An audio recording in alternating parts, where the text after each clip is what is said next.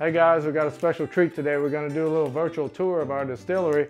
And the first thing I want to talk about is kind of the name and the brand and how all that came to be. Originally, we wanted to have a very professional brand, very professional label. We hired a branding agency. They came along, they walked us through this whole process and helped us discover the name and our story. It turned out to be pretty easy because our story is very authentic. We own a rice and crawfish farm down here in South Louisiana, and my family's been here since the 1870s. My great-great Uncle John was the family patriarch, and when we were looking for a name, it just kind of was a natural. We named these Spirit, the brand, if you will, after my great-great Uncle John, J.T. Meleck.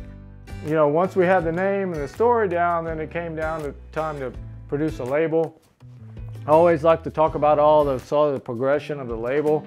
When we first started off, we were over here, and we had our name, we had a bottle, we had Louisiana on the bottle, but we hadn't quite grasped it.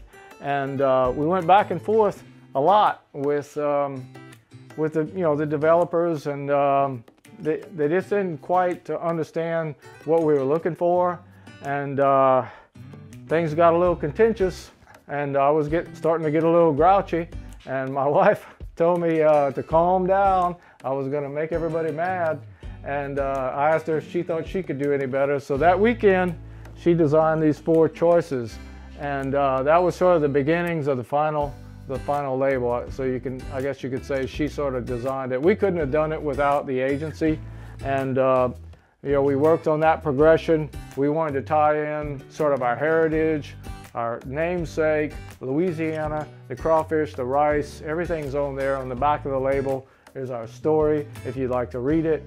But ultimately, we came down and we finished up with the current label, and I'll show you that in a minute when you see one of our bottles. So right here, what you're looking at is 2 gold medals. One of them's a double gold medal for best vodka. We 2 years ago, right in the middle of COVID, 2020, we won best in category, best in class, and a double gold medal for our vodka.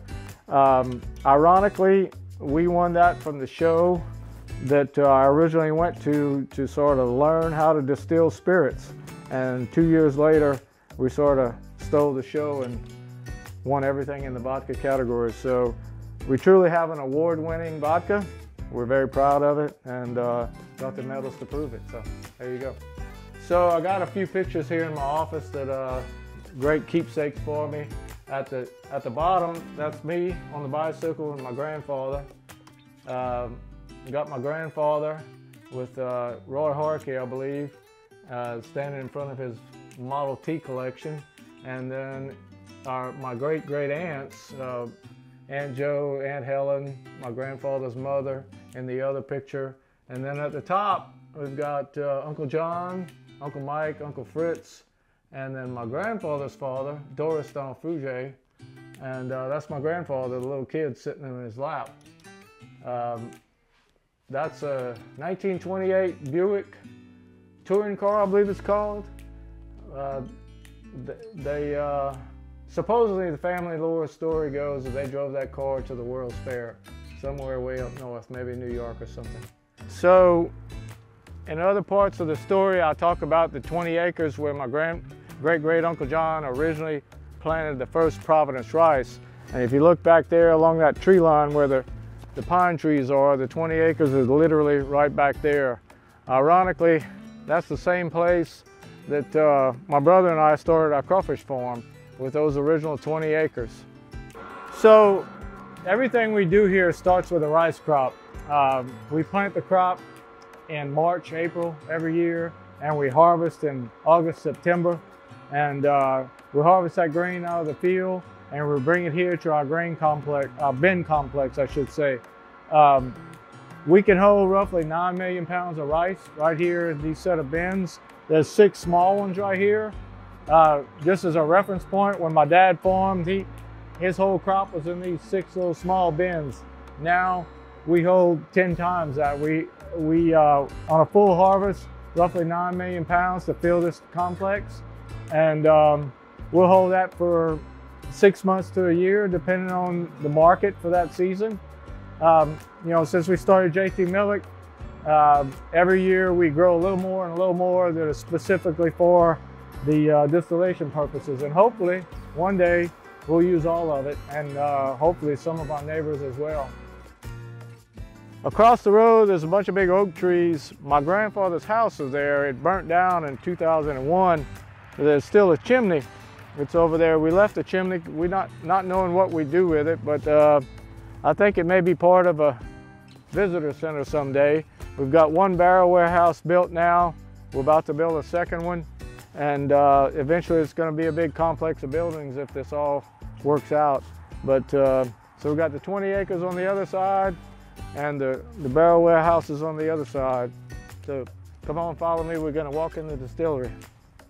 So we're in our distillery now, and I'm going to walk you guys through the process. In step one, we bring in all our rice, we get it milled, and then we measure it in 2,000-pound bags. That's sort of the standard batch, if you will. Whether we're making vodka or we're making whiskey, we use a 2,000-pound batch. That way we keep everything consistent and everything stays the same. The first thing you do when you're making a whiskey or a vodka is you make a beer. So to do that, we take this big tank, the first one that he's cleaning out, and we cook some rice. So we cook some rice. You can think of this as a big giant rice cooker. We fill it roughly half full of water that we filter to our specifications. That's very important to have the right water. Water is massively important in a distillery. Then we add we add steam, and we boil the water. Then once we reach temperature, we add the rice. We cook the rice. The whole process takes pretty much all day. We're here at the end of the day, and he's cleaning out and sanitizing for tomorrow's next run. The way that the process works is you take a starch, a rice or a corn or a barley or something, and you cook it and you turn it into a sugar. And then the last step is you introduce yeast. Yeast basically eats the sugar and it excretes carbon dioxide and alcohol, and that is beer. So the first beer probably happened by accident because there's wild yeast floating around everywhere. Some grain got wet, the yeast got on it, turned into beer, and people figured out that that was a pretty good thing. So we make our beer, and then we put it in the fermentation tanks. And then once we're done with that, the ferment is cooked, and we add it to one of our fermentation tanks. It sits in there for 9 to 14 days, depending on the product we're making, and we're making a beer. Now, our beer wouldn't taste good if you just drank it, but we're making our beer specifically for distillation purposes. One great thing about rice, it makes a lot of alcohol. It's just a very good converter of alcohol. So it sits in here for about 9 days, and then we transfer it to a beer well. And a beer well looks just like these tanks. It's the one in the back, and the only difference is it has a paddle in it that mixes everything up, gets everything sort of homogenized, and then we slowly, about 1 gallon to 2 gallons a minute, pump that product into our still. And I'm going to take you in there in a minute. We're going to go explain how that still works. Follow me. Okay, so I'm going to talk a little louder because we're actually in the still room. It's actually running right now while we're here. We're making a whiskey. I'll explain real quick how this works. This hose is coming in from the bottom. We pump the beer into the still. We pump it up to the top of this first column, and it drops down the column. There's a series of plates in there that spreads the liquid out, and we're introducing heat through the bottom of that column. And that heat rises, and it separates the water from the alcohol. The way it does that is because the alcohol boils at a lower temperature than water. Water boils at 212, and alcohol boils at different temperatures, but roughly around 160. And I hope nobody gets mad at me if I got that not exactly right. But regardless, it vaporizes, the alcohol vaporizes before the water does. So the water falls to the bottom of the column, and the alcohol and vapor goes out the top. Then we've got a series of 3 more columns, and depending on what we're making, we might run it through those other columns. To make whiskey, we go through the second column, and we separate the heads, and then it comes out of the still as a form of whiskey. Now, one thing I want to point out about whiskey, and all spirits for that matter, it comes out clear. So 100% of the color from a whiskey comes from the barrel. This is our whiskey that we're making right now. That's pretty much full flow rate. We make about 3 barrels a day, 3 53-gallon barrels a day, and we dump it into this tank, and then each day we fill those 3 barrels. So if we're making vodka, then we use the other 2 columns. Vodka is, you can make it faster because you only have to wait 30 days, so to speak. It takes about 30 days from start to finish, but it's much more difficult to actually make when it comes to the technical part of running the still. So you got to really be on our game to keep that vodka consistent. We use the last 2 columns, and in order to produce a vodka, you have to get to 95% alcohol, which is 190 proof.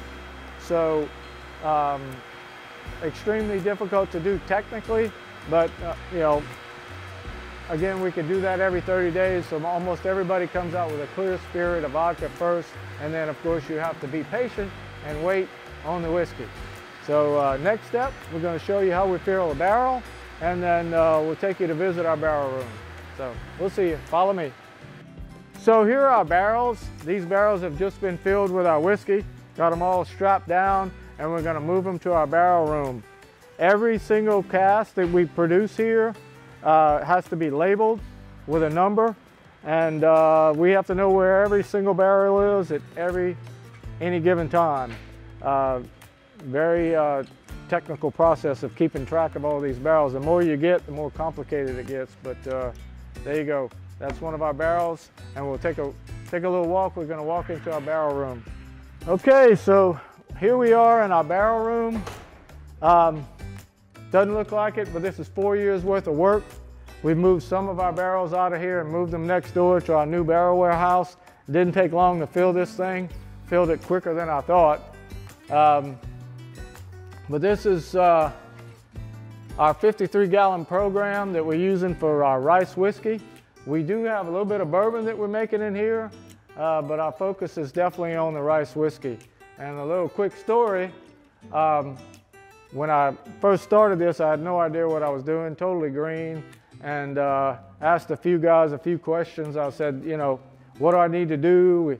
We made some whiskey. Now what do I need to do with it? Well, you need to put it in a barrel. And somebody said if you put it in a smaller barrel, you know, it'll age faster. And so originally, over here I've got 6 little 5-gallon barrels, and that was our original batch number 1. We never even tasted that because later on people told me that 5-gallon whiskey is not very tasty, and I quickly converted to a full-size 53-gallon barrel. We use a new American white oak barrel. The reason we chose that is because that's what bourbon is filled in, and we felt like we were already taking enough chances with rice. Nobody has ever really made a rice whiskey. That's one of the reasons we're doing this. There's no real, I guess you'd say, what's the right word? Successful rice whiskey brand on the planet that I'm aware of, at least not at any kind of scale. And so we're taking enough chances doing that, and we chose to match the bourbon profile with the barrel. So the rice gets roughly, and any whiskey for that matter, somewhere between 60 to 80% of its flavor from the barrel.